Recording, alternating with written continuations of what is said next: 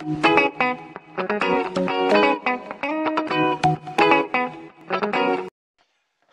visuals and welcome back to another edition of the Visual Guys podcast. Another solo run visuals. I am so sorry about these solo runs because you probably are fucking sick of it visuals. But this time around, it's not like a planned thing. I didn't know this was going to happen. I don't know where Chris is. I can't get hold of him. Message him. Divot now. He's lost. He's probably I don't know. He's probably walking around in a circle somewhere, just going, I don't know where the fuck I am. He's a bit out of there. No, I don't know. He's probably just really busy or dealing with family stuff. He has a rather large family, and he does a lot for people, so he's probably just extremely busy. But yeah, you got another solo edition of Miss Marvel spoiler heavy review. This time it's for episode 4. Don't know what that accent is. As I'm Sorry, I've just recently got my newest comics visuals, right? And off Get Ready Comics, shout out Get Ready Comics, and they've got like a card full of like loads of pop culture characters, and you've got to guess who's who. And there's quite a few actually, to be fair. Like, there's a couple that I actually have no idea who they are, but on the back, luckily, it tells you who. But it's so I sidetracked myself. There's people like Rocky, E.T., James Bond, Sloth, Betelgeuse, Yoda, the Dominator. Gizmo, one of the little fucking, what are they called from the fucking The Thing? That's it, from it's just called The Thing, isn't it? Harry from I'm Alone. I mean, we got like, yeah. Anyway, right, to talk about that because you can't see the card. It is Miss Marvel, episode 4, spoiler every review. And to be fair, visual, my notes are getting shorter and shorter this week. It might just be down to a case of because Miss Marvel's not one of my main focuses in comics, even though I do really like her. And I'm just missing stuff or what. So if there is anything I have missed, which probably is a lot, let me know in the comments below because I'd like to know a lot because, yeah, thank you. I don't know what that was. I'm also looking as well. All the Peacemaker Funko Pops coming out and I bought the whole lot. That's why I'm always broke. And I'm looking at just Peacemaker, aka John Cena. Just naked. Well, he's not naked. He's got his boxes on and his helmet on. I'm just quite literally looking at his 6-pack. A Funko Pop 6-pack because I'm a friggin' idiot. Anyway, should we get on with it, visuals? Let's do the notes first. And we'll talk about how this episode changed us as human beings. But straight away, the first thing we need to mention is her trip to Karachi is, I know for a fact it's directly from the comics because they're comics that I have read. Also, we have another QR code. So we're Easter egging and piggybacking off Moon Knight. I wonder if there's QR codes in the other shows, but nobody's noticed. Like, you know, the Falcon Winter Soldier or Loki or some shit. But we do get a QR code, and it's for Miss Marvel issue 12. And the way you get it is when she gets stopped. You know, the guy's like, "Do you want a photo?" And it's on his like little board thing, so you can check out the QR code there. We have another Ant-Man mural at the train station. Ant-Man has been very prominent, despite her being in love with, well, not in love, but, you know, she loves Captain Marvel. Ant-Man's been everywhere. We've talked about the Scotland podcast and whatnot, and there's a big mural of him in this as well. It's quite cool as well, because remember he was featured in the Hawkeye show, in the show, and everyone thought he was at the Battle of New York, but he was just very, very small. So he's getting out there again. The Red Daggers, all I've literally written is, yeah, Red Daggers, they come from the comics. That's literally it.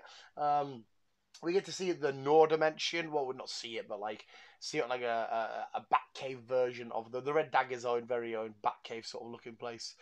And we get to see like this sort of little computerized tech thingy of the Noor dimension. And finally, the last thing I've got is the fact that her costume, you've probably all noticed as well, visual. Her costume. This is the sound of my notes getting scrubbed up, by the way.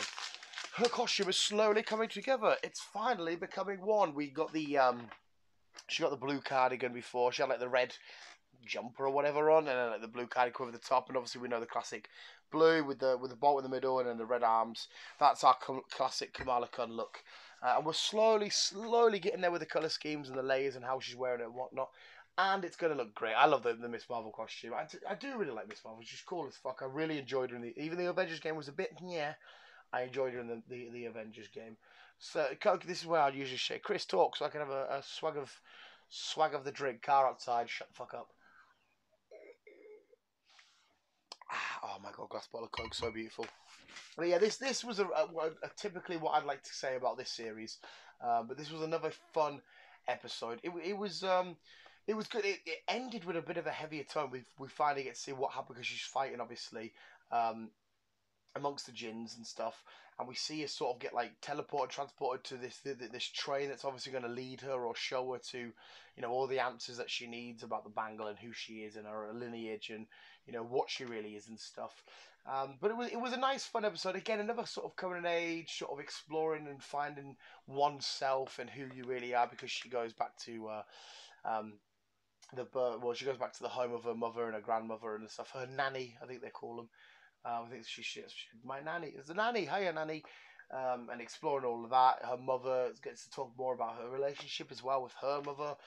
And we get to see her meet the Red Daggers, but then also being a bit of a teenager on the beach with all the kids, playing the guys playing the guitar and everything. He was corny. I mean, he was smooth. Don't get me wrong. If I was there, I would be very influenced by his beautiful, beautiful eyes, but he was very, very corny. Everyone just out there chilling with their whatever the food was. When she went, is it spicy? And the lad's like, yeah. I'd be like, yeah, it's not for me. Then I don't do other spice. But I did really enjoy her going around and exploring the city, and I did like the chase scene through the city. I thought that was really cool because obviously it's not a typical city like you'd get in here in the UK, like fucking Carlisle or Manchester or whatever. It's more louder and vibrant and busier and a little bit more full of colour and energy. Even when she gets there at the airport, it's very, very busy. There's obviously a lot of people there, and it's very uh, yeah, I think the best word is it's very noisy. But I'm still exploring and finding out who Kamala Khan is, this MCU version, and I'm enjoying her exploring every aspect of her life. It was quite cool as well. I was wondering when her nanny rang her the other episode 3. She's like, "You need to come here." She's like, "Oh, okay." And I was thinking, "Oh, I wonder how she's gonna do. She's gonna bang it to her mum. Is she? What's gonna happen?" And they're like, "Oh no, so we're just on the plane. Worry." I'm like, "All right, okay, no worries." Um, she must have rang Kamala's mother and been like, "Yeah, you need to come over as well." I miss seeing Bruno. I love Bruno. I love me some Bruno. Mostly Bruno for Newcastle because he's a beast. But I miss seeing Bruno. But yeah, the episode was very fun. I know I keep saying that visuals, but because let's be honest, this show isn't absolutely blowing anything out of the water. It's not absolutely killing it, but it's harmless. It literally is a nice bit of fun. I'm very charmed by it. I'm very charmed by Kamala. I'm very charmed by her story and how she approaches, what's going on and her new abilities and who she is and stuff. I'm very charmed by it. I am enjoying it. I'm looking forward to see how she integrates with fellow future Avengers or young Avengers or whatever, or the Marvels, whatever future they hold for her inside of the MCU. I'm curious to see how she settles in because you got to remember as well, she's a very young kid. I know Spider-Man, Peter Parker is a very young kid as well, but he seems to be a bit more weathered. Obviously, Kamala Khan, this is all new. She hasn't really, as of yet anyway, had like a big, major, major epic fight. She's had fights so far, but not like a Thanos level threat and stuff. So when they eventually line up against whoever it is in the future, Khan, a Galactus, an Annihilus, whoever the fuck they want to do, it's going to be interesting to see her lining up and seeing what's going to happen. But I'm looking forward to it. The show gets a nice solid 8 still. I can't remember if I keep rating it 10 or not. I love being Mr. Optimistic, but I have to be honest, it's not the greatest show I've ever seen. But that doesn't mean it's the worst. It's just a nice, fun show. That's the best way to say it. Another Coke break. I also enjoyed the relationship between her and mum as well on the plane, and the lads in the middle trying to read the newspaper, and because obviously her mother's very, very overprotected. I remember she kicked off when Kamala went to Avenger Con, and I'm thinking, why are you kicking off? It's not like she's going out and smoking and meeting boys and that. Oh, she is meeting a boy, Bruno, but it's not like she's doing it. She's doing one of the nerdiest things you can do. Usually, if you're like, oh, where are you sneaking off to? I'm going to a convention. Oh, oh, okay. No, it's not. I'm going out to a party, mom. There's gonna be guys and there's gonna be alcohol. I might not come home tomorrow till tomorrow. It's not like that. You know what I mean? So her mother's a little bit.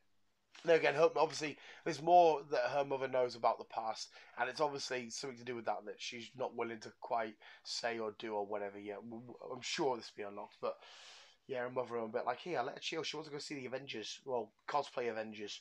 But anyway, visuals. Yeah, the episode great, 8 out of 10.